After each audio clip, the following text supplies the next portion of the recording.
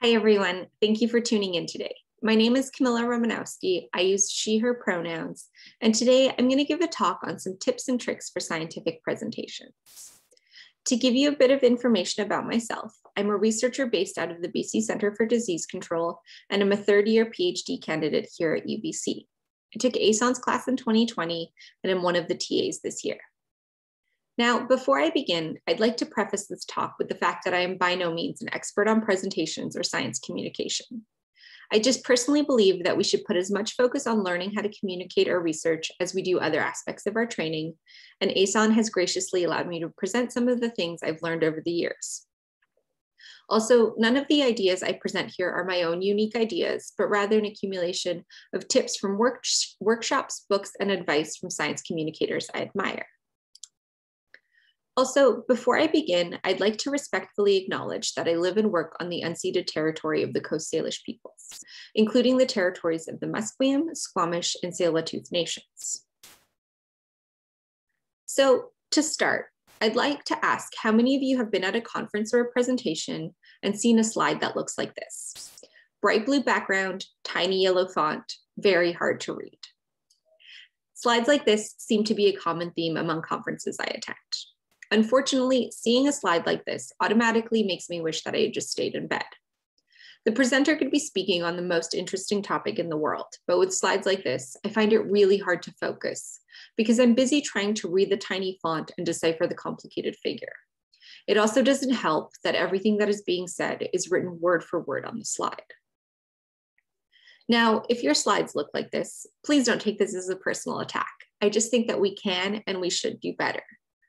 So how can we do better? Well, to start, I recommend that we think about our slides last when making a presentation. Now, I realize this seems very counterintuitive, but before we even get to our slides, we should think about what it is that we want to say, because our presentation needs to be able to stand on its own. Often, we think of slides as presenters' notes, but really, presentations are much more effective when we think of slides as a visual add-on to our own words. So instead of starting with a slide deck, start with a blank Word document and write out a script of what you want to say. When writing your script, the first thing you should think about is your key message. What is it that you really want people to remember? What message do you want them to take home? Everything in your talk should build towards and support that central message. If it's unrelated, don't include it.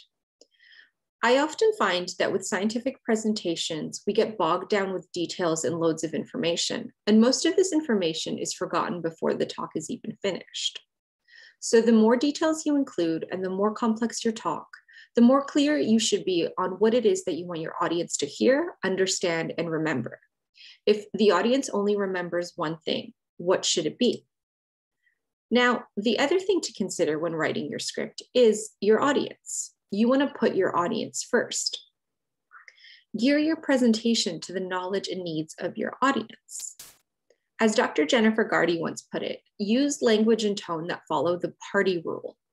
Explain your topic as if you were talking to someone you just met at a party. You know that they're smart, but you don't know their exact background. So use lay language, avoid scientific jargon and abbreviations, and try to find relatable real-world analogies or examples to include in your script.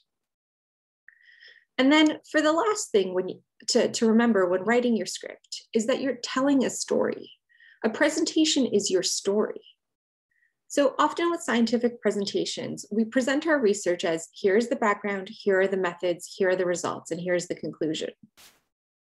However, if we reframe it and think of it as a story, with our background as the beginning, our methods as the middle, and the results as the end, all of a sudden our presentation becomes much more interesting.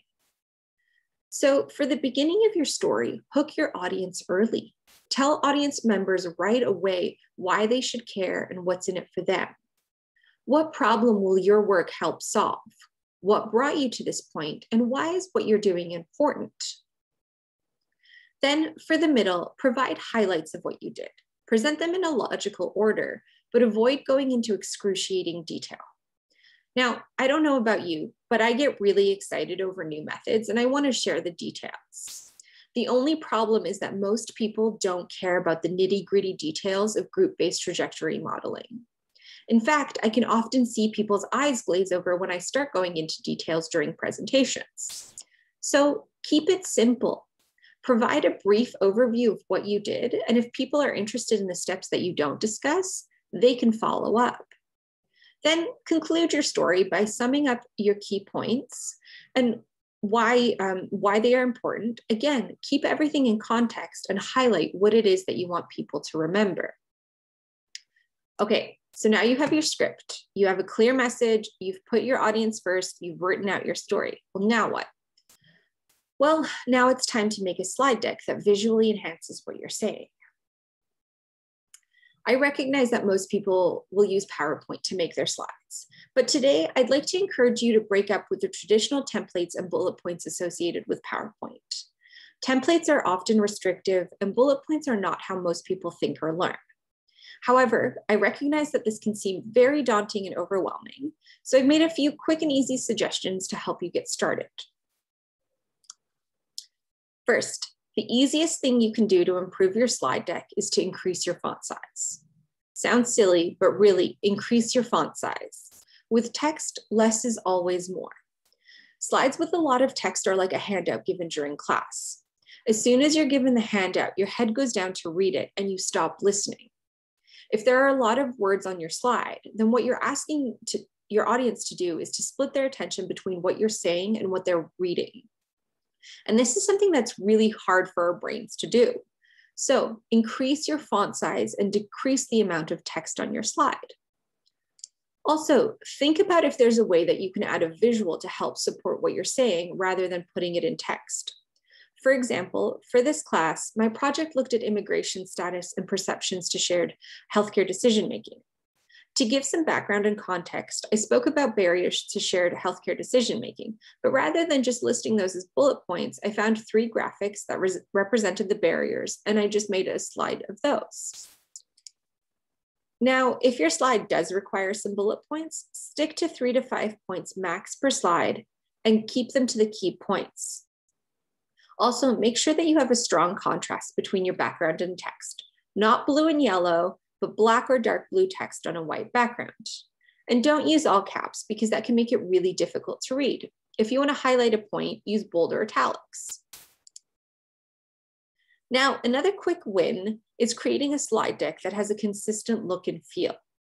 In a good slide deck, each slide should feel like it's part of the same story or the same family. This means using the same related fonts, colors, and imagery across all of your slides. You can essentially think of this as your own brand template. For me personally, this meant that I created a set of template slides for my PhD research using the same colors, fonts, and graphic elements.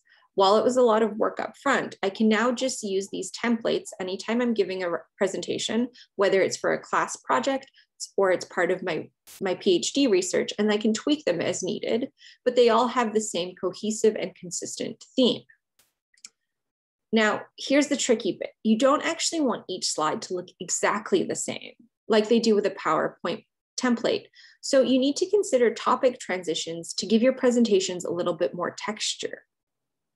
So generally what I like to do is create one style of slides that is for the bulk of what I'm saying, and then another style for the transitions between topics. So what you'll notice in my presentations is that my general slides have a light background with a dark text, but my transition slides are repeats of the steps to presentations with different parts emphasized. A really easy way though to add a transition slide is just to use a dark colored background and a light colored text for your transitions if you're using a light colored slide with dark text for the bulk of your presentation. This way, all of your slides are still part of the same family, but your audience gets a visual cue that you're moving on to the next topic. Okay, so we have a few quick wins. Increase your font size, 3 to 5 bullet points if you're using them, consistent theme, and high quality visuals. Now, this next tip isn't a quick win. In fact, it might seem quite unnecessary. However, I think it's really important and it relates to how you're presenting your findings. So for this last tip, I recommend that you reproduce simple charts, graphs, and tables, focusing on information that is central to your story. Ask yourself, can the audience easily understand my graph or figure? Now, in terms of data visualization, I think it's such a shame that UBC doesn't offer a data visualization for public health course. But if you want a great example of beautiful public health visualization, please go follow Justin McElroy on Twitter. He should teach a masterclass on this topic. His COVID-19 charts are beautiful, they're easy to understand, and they clearly communicate the findings. If you're a ggplot user, Cedric Shearer is another data visualization expert, and he has created a ggplot tutorial for beautiful plots, which I've linked as a resource. Now, if you don't feel like getting very fancy, some very simple things you can do. Remove the background and the grid lines, keep the access ticks simple, and make sure that your variables are fully written out and not just presented as they are coded in your data set.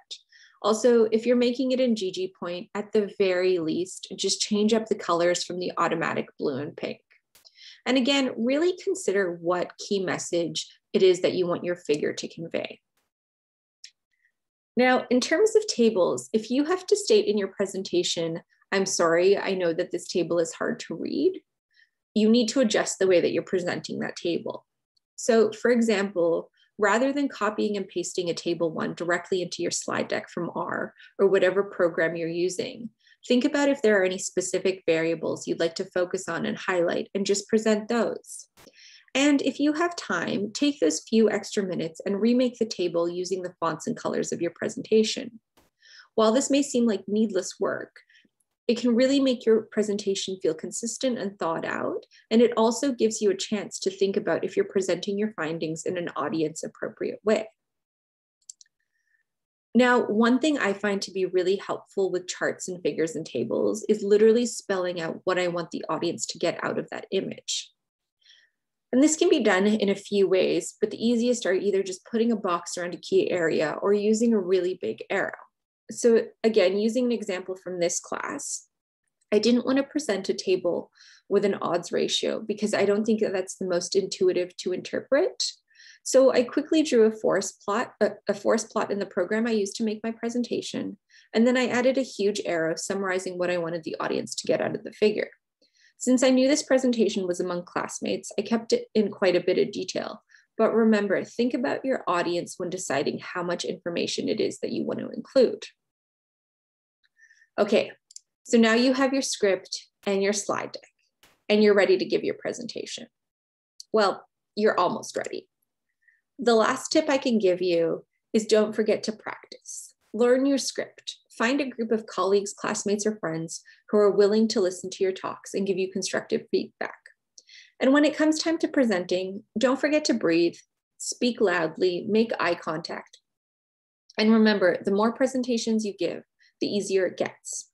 Also, as a minor note, Murphy's Law dictates that something will go wrong with your file format, when it's time to present.